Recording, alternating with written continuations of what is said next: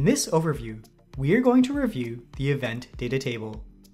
The event data table shows underlying data related to an event you have selected to display on your map within an event layer.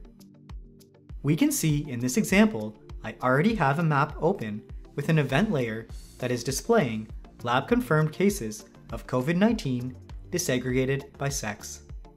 I can access the event data table by selecting the More Actions button for any event layer that I want to review. From here, I can select the Data Table option in order to display the table within the Maps app. For those of you familiar with the data table associated with thematic layers, we can see that opening the event data table follows a very similar process. The data that is shown within this table is configurable to a certain degree, as it depends on the data items you have selected to display on the map, combined with the data elements that are available to appear in reports as configured within the maintenance app. We can see a quick screenshot of where this is configured for an event program or program stage as a quick reminder for those who are familiar with this process. The table displays information for all of the events that are shown on the event layer you are working with. This can end up being a large number of events, as is the case in this example.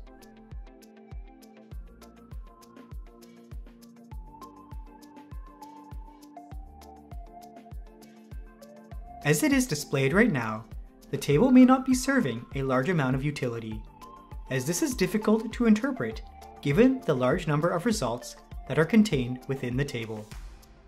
To support better use of the event data table, there are a number of ways you can interact with it, however.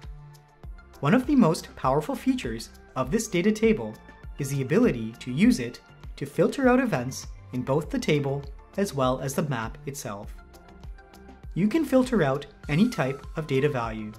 This means any free text, numbers, or option set values that are stored for an event can be used as a filter.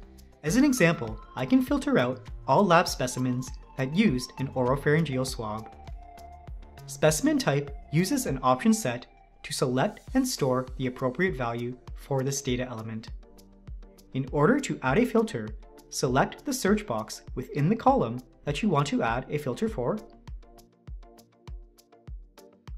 and then enter the criteria that matches the item that you want to filter.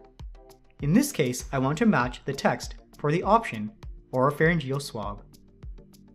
Once we start typing, we will see that both the table and the map start to update. If we review the table, we can see that all of the cases I am now looking at used a specimen type of oropharyngeal swab.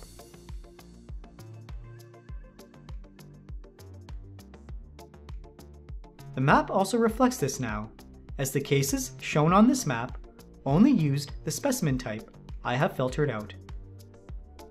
We can have multiple filters on the data table if we need to.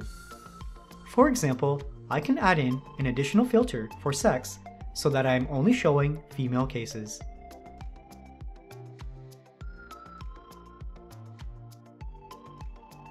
Now we only see lab-positive cases that used an oropharyngeal swab and were female in both the data table as well as the map itself. The event data table allows you to review all of the underlying data that is being displayed in an event layer. It becomes particularly useful when you start filtering out events in both the table and the map. We look forward to hearing your comments on this feature. For any questions, please do not hesitate to contact us on the Community of Practice.